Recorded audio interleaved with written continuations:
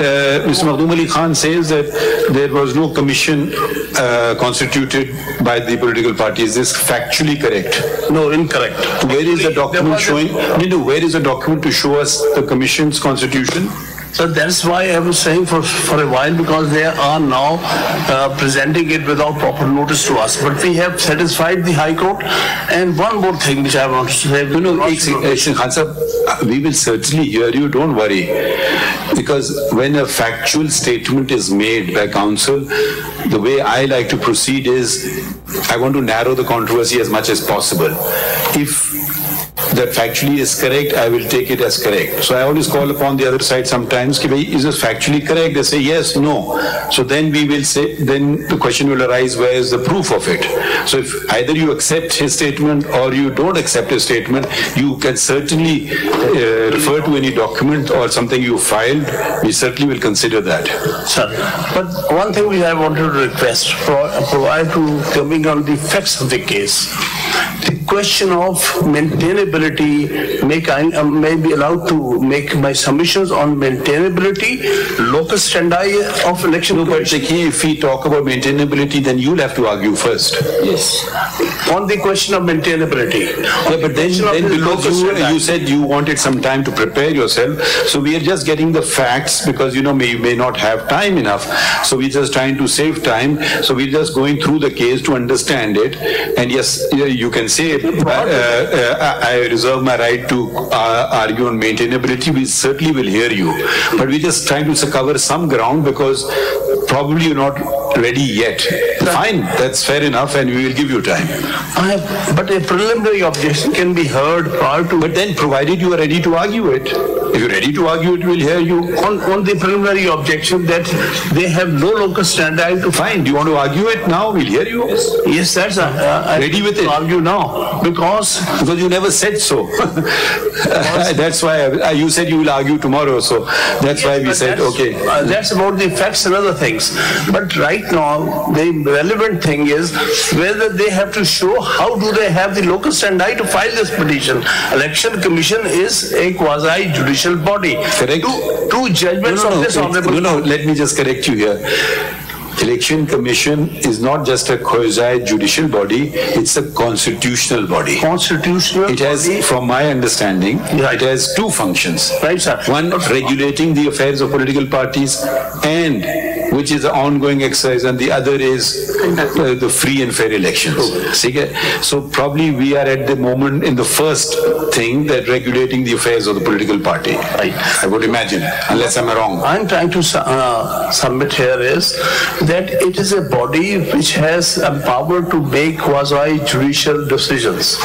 It's a quasi-judicial body when the matter of dispute between. Their decisions are orders. They can be this absolutely. Honorable Court has very recently held in 2 cases that such bodies have no locus standi to file the petition and come before the Supreme Court in defense of their own orders. So currently consider those 2 judgments. In the light of those judgments, they have no locus standi to be here. देखिए, ये तो फिर भी constitutional body है. एक second. Even the collector appeals comes to the High Court, comes to the Supreme Court, when even though it's his own order, he is arguing his own order, effectively speaking. So ये तो constitutional body है. तो just देखिए, then there will be another issue. Then another question of maintainability will arise. If you are questioning their maintainability, then the question of your maintainability will arise. How can you approach a High Court? फिर वो question आ जाएगा. Naturally, any adverse order I have right to challenge. No. Which forum? The Supreme Court. अभी पहला हमने case सुना ना, क्या नाम है? APML. वो कानून में लिखा है to come to the Supreme Court. Direct appeal है वो. Direct appeal है. तो फिर वो question of maintainability will also cut you. Yes, sir. The thing is, as far as their locus standi is concerned, there are 2 judgments of statutory bodies. Locus standi, simple सी बात है ना. Locus standi is a different thing from capacity. Their local standard, from what I can understand, is they have passed an order. There's right or wrong is a different thing. We don't go there. And they say if we have to ensure our orders are abided by, unless set aside by a law of a competent forum. So all they are doing is ensuring that even if it's an illegal order, let's not get bogged down in that debate. If they just give up, then the orders will be rendered meaningless. Isn't that a party, affected party, which brought the matter before the election commission has the locus standi to file, but not the election commission. Affected party can inform the election commission for whatever reason. The election commission may act on its own. Election commission may act on the information of a person. But now that they've passed an order, they're not entitled to defend their own order and surrender. That's what I'm submitting. Yes, on what basis? Kindly see the case of a district judge. He passes an order. That order is challenged before the High Court. High Court sets that aside. Can the district judge come before the Supreme Court that in defense of his own order? No, it's a judicial body. There is a slight difference, not a slight difference, a major constitutional difference would arise. The district judge falls under the hierarchy of courts to be supervised and controlled by the High Court under Article, I don't know, what is it, Makhdoom? Whatever it is. I'm just giving an example. Now this is a separate body. You cannot apply that argument. It's a separate body. I've given you the example of Collector of Customs. Every day they are filing before us. Collector of Customs appeals. His own order is come and it's been turned upside down by the High Court. So he comes before us. We hear him. Nobody's ever raised an objection that they can't be heard. There are two cases recently in which this Honorable Court has held. But which are those two cases? Yes. Those two cases, the recent one is 2023. PLD? PLD 2023, Supreme Court,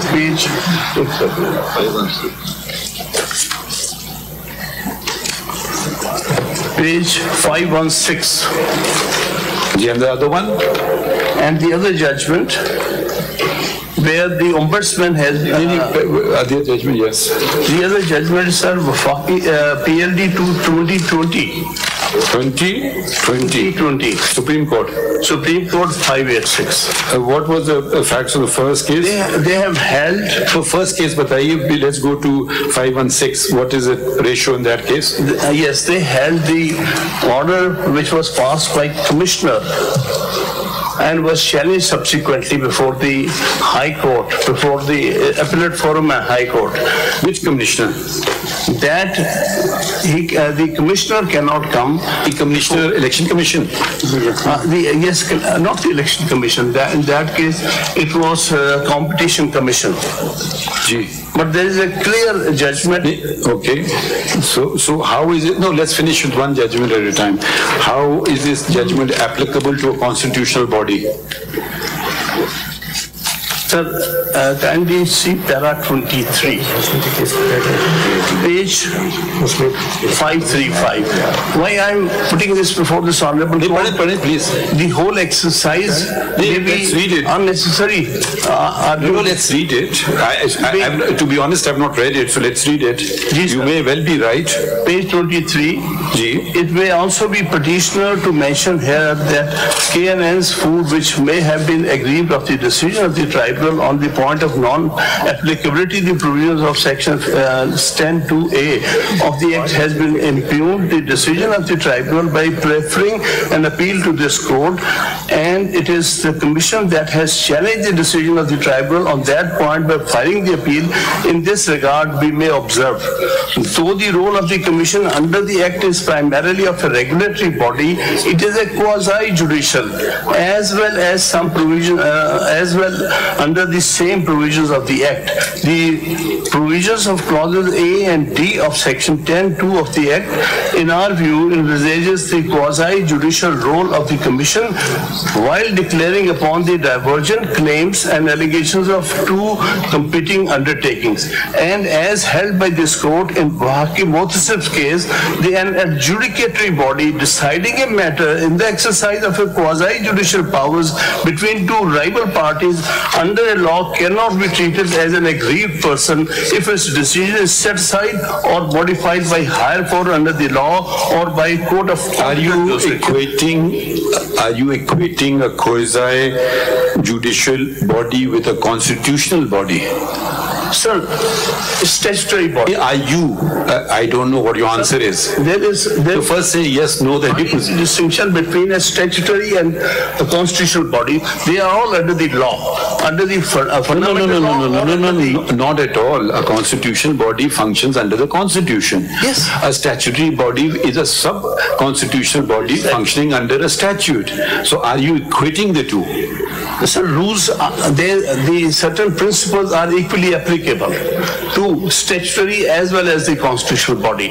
If the principle is that a body is vested with quasi-judicial powers, it exercises a quasi-judicial power, pass an order between the parties. I would call it a constitutional power. The Constitution grants, we don't make this Constitution, we only interpret the Constitution.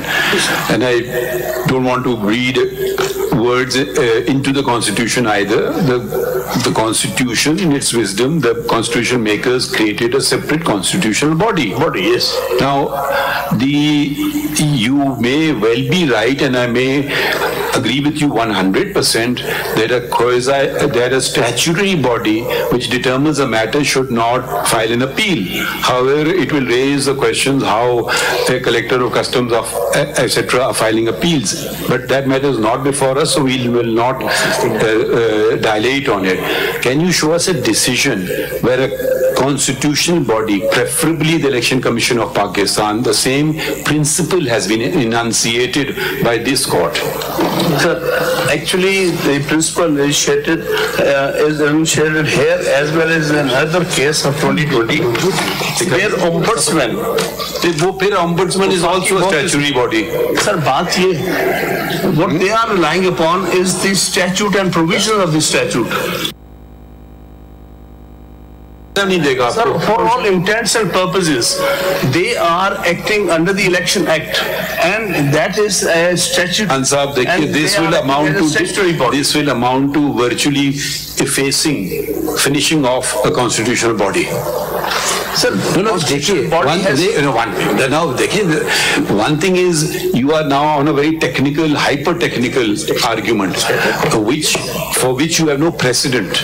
The two precedents that you have filed, I'm just thinking aloud, apply to statutory bodies. Here we're dealing with a constitutional body. A constitutional body is altogether different from a statutory body. If a constitutional body feels aggrieved, either you let the constitutional body do its work. Probably they will argue that why is the High Court interfering in the work of a constitutional body? Unless it's something blatantly unconstitutional, I don't know. Whether the forum would be the High Court or the Supreme Court, I don't know. I'm just raising the questions as they come to my mind.